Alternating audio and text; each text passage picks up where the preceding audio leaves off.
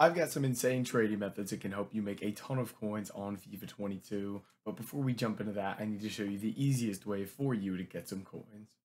If you guys are looking for the cheapest and most reliable coins on the market, make sure to head over to utnice.com and use code CHIEF for 6% off at checkout. Now let's go ahead and jump right into this video.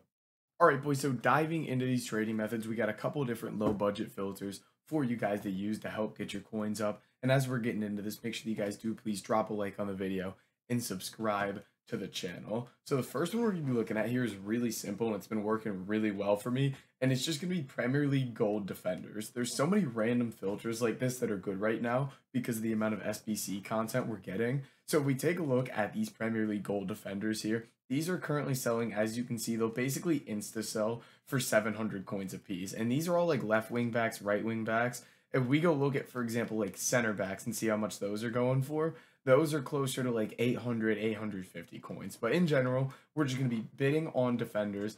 And since these sell for about 700, 750, we want to bid 600 or less on these. So there's a couple different ways you can go about this. The first way is obviously just your normal way of bidding where you're going to go through and just bid the lowest possible amount you can on every card, just like this. Now, I don't use this method, and the reason for that is I just think it's such a contested filter a lot of times that you're almost never going to win cards for like 300, 350. People are just going to outbid you. So rather than bidding really low and just getting outbid on a lot of these cards, what I like to do is what we call like bidding a flat rate on each card. So what I'll do is I'll just go through and I say 600 or less. I'm just going to go through and right away bid 600 on every card. So the idea here is we're going to win a lot more cards. Obviously, it's going to potentially be lower profit per card, but the sheer amount of cards we're getting is going to generate all of our coins here. And you can kind of play around with this. Maybe I start out and I bid 500 on every card. And if I'm getting outbid a bunch, then I'll bump it up to 550.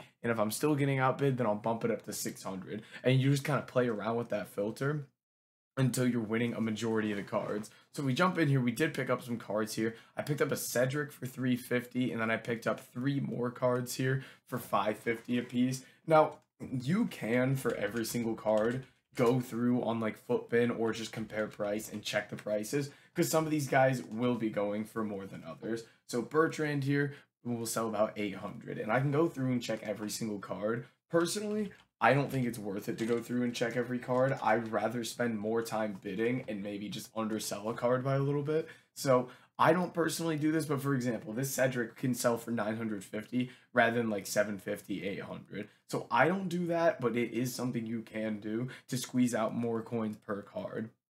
And I would definitely recommend that if you're going to do our next section of this, which is obviously going to be sniping here. So if you're having trouble bidding, because it is a very contested filter, and depending on the time of the day, is going to kind of decide how many cards you win. You can do sniping as well. So what you'll do is you'll just come to the squad menu, because obviously, per usual, it's easier to snipe from here. And you just go Premier League Gold Defender, max 600, and wow, I messed that up. And you just sit here and try to snipe these, and you see just like that, we picked up an Aaron's there, and I'll quickly just look his price up just to make sure. I'd imagine he's not going to be that much more expensive. Here we look at Max Aaron's, he goes for 850 here, so we can squeeze a little bit more coins out of him. So that's kind of the idea here. It's pretty simple, pretty easy. And if the Prem is troubling you, because a lot of people like to use that first league, the most popular league, which is the Premier League, you can do other leagues as well. You just need to kind of play around with these filters and find what's working for you. So if I were to go look at like La Liga defenders here, what are these going for? These are currently about 850 coins a piece, so it could be even better with La Liga players. So I could go ahead and snipe and bid on these guys for 700 or less. So it gives me just kind of more filters to do. And it doesn't have to just be defenders from major leagues. You can go look at left backs. You can go look at strikers. You can go look at left mids and right mids. There's a bunch of different things you can do here. This point in the year, making coins on a low budget is the easiest it's ever going to be, just because of the sheer amount of cards. If we go look at all these cards on open bid that have literally no bids, all these center backs, defenders, everything in La Liga. So it makes it really, really easy just because there's so many SBCs coming out and so many cards fluctuating in price here.